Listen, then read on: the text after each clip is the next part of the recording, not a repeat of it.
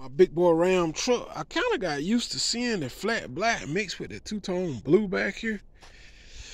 Just playing around with it, so y'all can see. I kind of got used to seeing it two-tone blue. I might just run black and blue. It's kind of hard. Just let that blue paint stay back there. And just have the front half here black. Just kind of, they'll put a little bit of blue in the wheel or something.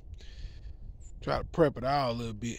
Might just go blue and black. What y'all think? Might put like some blue pinstripes on the wheels. That'll be alright. You know what I'm saying? I just want to do something. I don't want it to look like everybody else. I'd rather go blue and black or something. You know what I'm saying? It's just a plain black truck will look kind of plain. But with that blue mixed in there, you know, kind of throw it off a little bit, as y'all can see. Make it a little odd, especially I go with a little blue in the wheels. Put like a little blue pinstripe on the wheels or something to match in with the back part. That'll be hot with a blue and black pinstripe on the wheels. Yes, sir, man. Get big boy Ram truck looking different. Big boy Ram, man. Know what I'm saying? Make it look different for everybody else. Hit that subscribe button, man. What y'all think about big boy Ram, black and blue with blue mixed in the wheels?